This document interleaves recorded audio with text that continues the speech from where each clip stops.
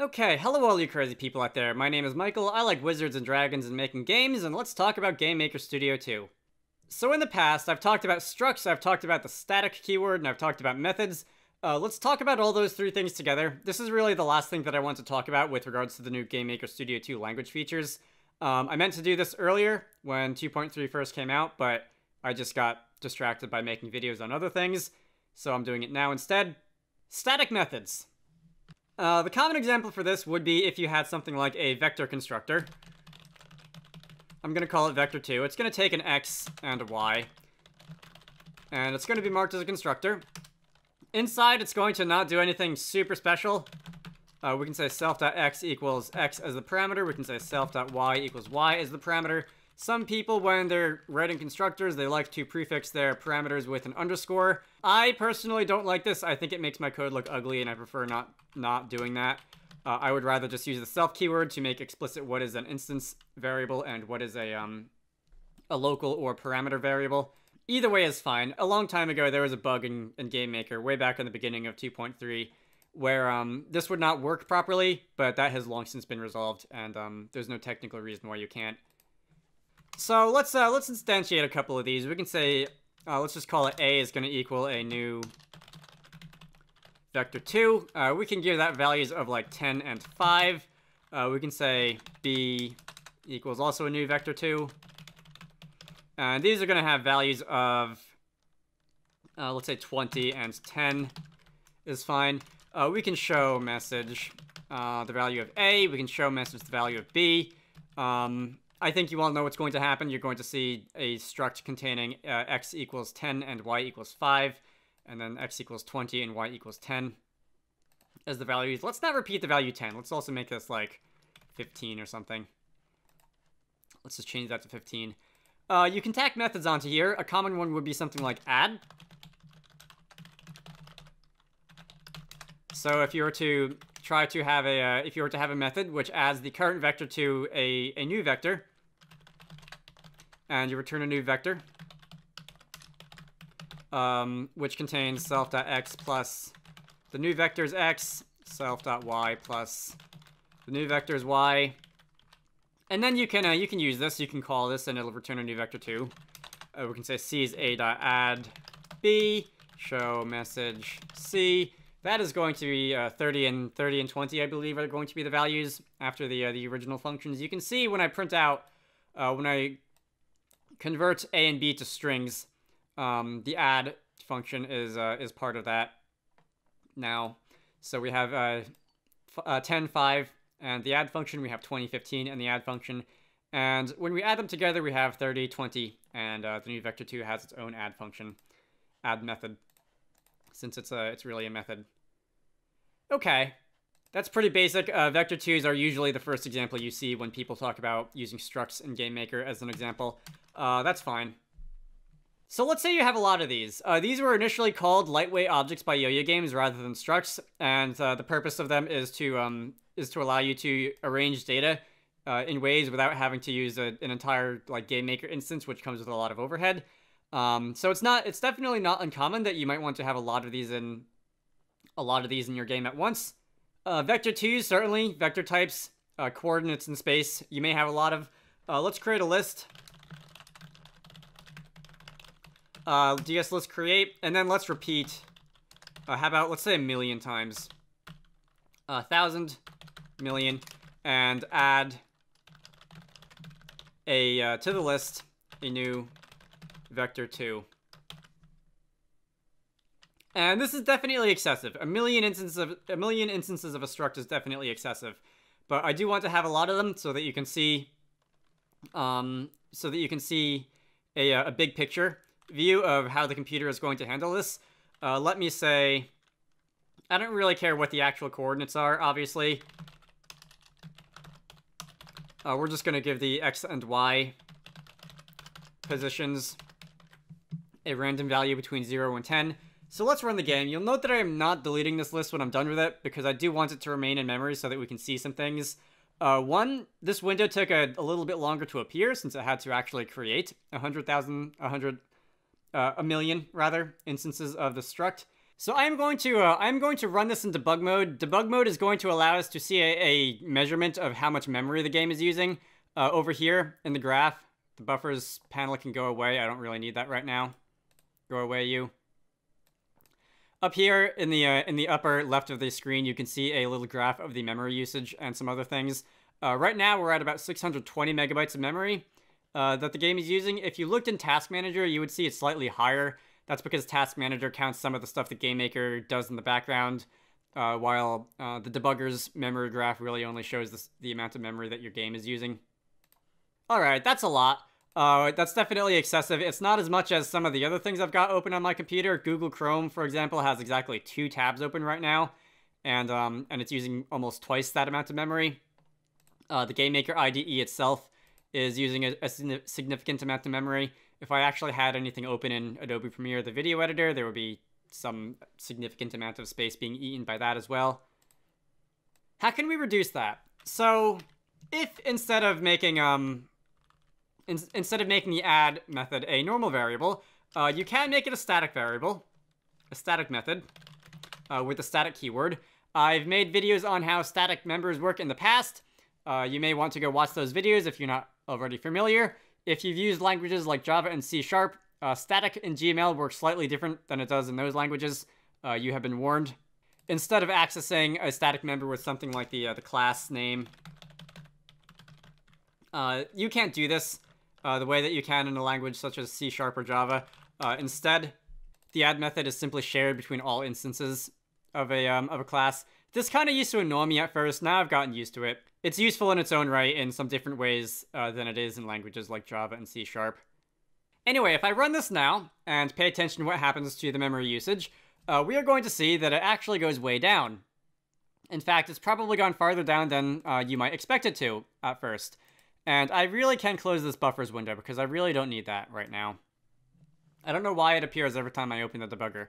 Instead of 600 and change megabytes of memory, we're sitting at about 350 instead. It's been cut down by almost 50%. And the only thing that we did was set the add method to be static. Intuitively in your head, that sounds approximately correct. I am not going to go through the process of counting all of the memory that each struct uses because GameMaker is a rather high-level dynamic language, and there's a lot of overhead in places that you might not account for. So trying to count up how many bits and bytes that each struct uses is kind of a messy ordeal that I'm not going to do right now. But at the end of the day, each instance of this vector2 struct not having its own copy of the same method does significantly decrease the amount of memory that it uses. So in addition to computer memory, in addition to RAM space, people have proposed that this is also slightly faster, that using static methods is slightly faster than using regular methods because there's a single copy of it. I have not tested this. If it's true, it's very, very small and won't really affect the performance of your game. GML is a slow language. If there's slowdown in your game, it's probably coming from elsewhere. If you're on the GameMaker forums or Discord, there are a couple people who might be able to tell you exactly how many CPU instructions method calls take, but to me, it's really inconsequential. It really doesn't matter. I'm not going to spend a great deal of time trying to make my stuff run faster by making methods static. For me, it's much more about not having duplicate copies of a method that don't need to be there and wasting space in the memory. Now, given that the purpose of a static property, a static variable, is that it's only defined once, you might expect at first that this won't really behave correctly because you might expect that the add method is bound instead of to each instance which calls it. You might expect that it's bound instead to the first instance which is created. And rest assured, this is not the case. If I were to uncomment this right now, I guess I can comment out the whole list thing. Notice, by the way, that I did not ever destroy this list anywhere. That is obviously a memory leak, but the purpose of that little exercise was to show how much memory was exactly leaked, in a sense, so everything's good on that front. If I were to run this again, you would see that a.addb will indeed give you the same answer. However, if you try to use the add method on another instance of the struct, let's say b.add c, so we can add the result to c. Actually, even better, let's do c.addb. Let's call the add method on the new struct. And then we can show message the result of D. Let's comment out these first two so they're not wasting time. We are going to see that everything behaves as expected. So a.add b, 10 and 5 plus 20 and 15 is indeed 30 and 20, as we had before. That's fine. A was, after all, the first instance of this vector2 struct that was instantiated. And then we do it again. We add 30 and 20 to, 20 and 15. We get 50 and 35. And we can indeed see that the scope that the add method is being called in is indeed correct. You can still use this the same way that you used any other method in the past. If you were to do the little scoping exercises, the scoping tests that I did on the earlier video that I posted today, you would see that the scope of each of these functions is indeed correct. Just in case this little demo here didn't convince you and you need a little bit more evidence.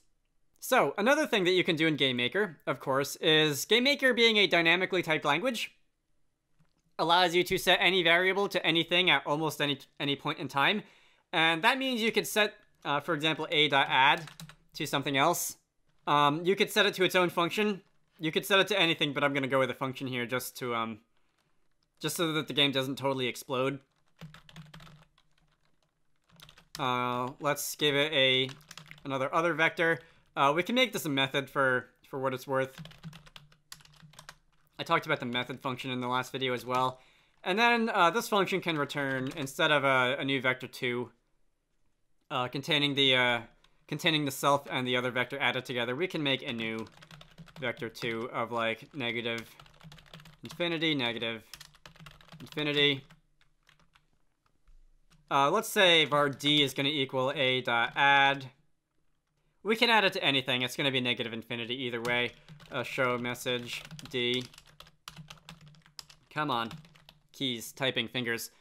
This is going to show us what we saw before, so we're going to have A and B added together, then C and B added together. And now we're going to have negative infinity, because we just kind of threw our hands in the air and gave up on this add method and we turned it into something else. So this could be bad news if the static variable add were to be overwritten.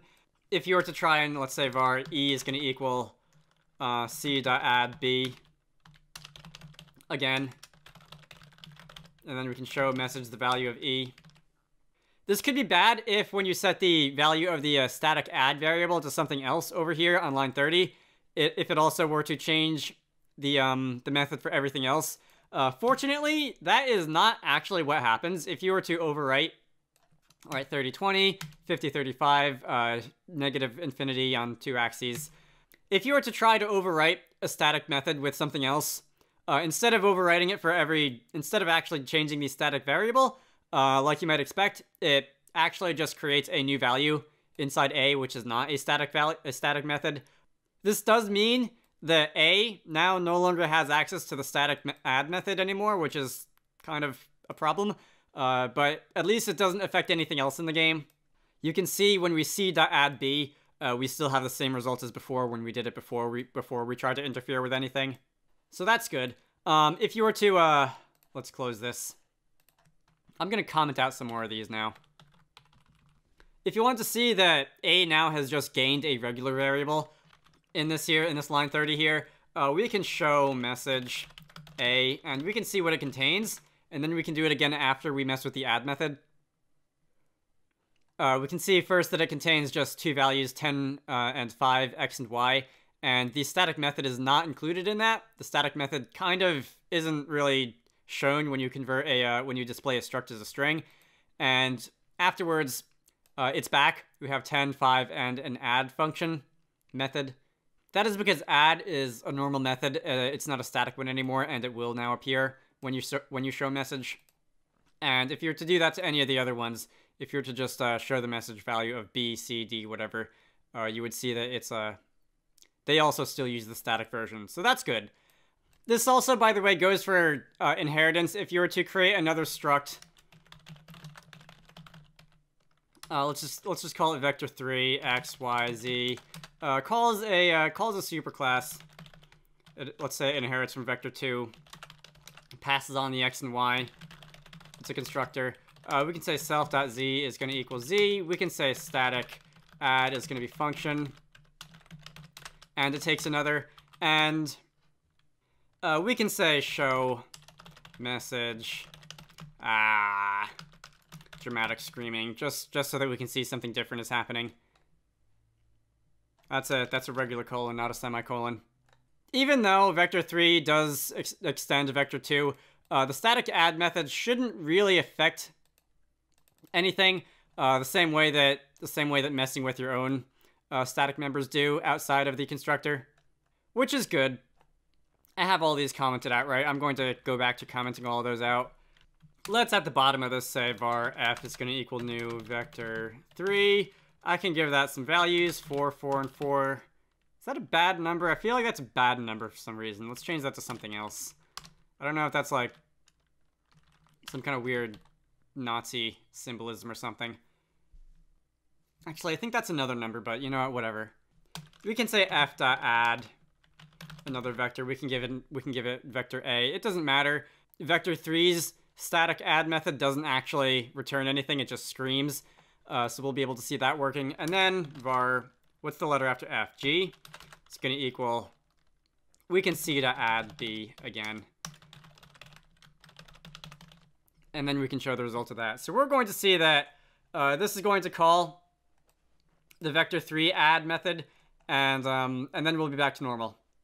So the vector 2.add method didn't go away or anything. It didn't get changed or anything in the vector 3 constructor. So that's good. Let's see. So we're screaming. Screaming in terror. That's fine. I do the worst screams. And we can go back to normal. Vector, rather var g is going to be c.add b, and that's going back to the math that we had before. So the vector 2's add method has not been modified in any way, shape, or form by the vector 3's add method. And that's good.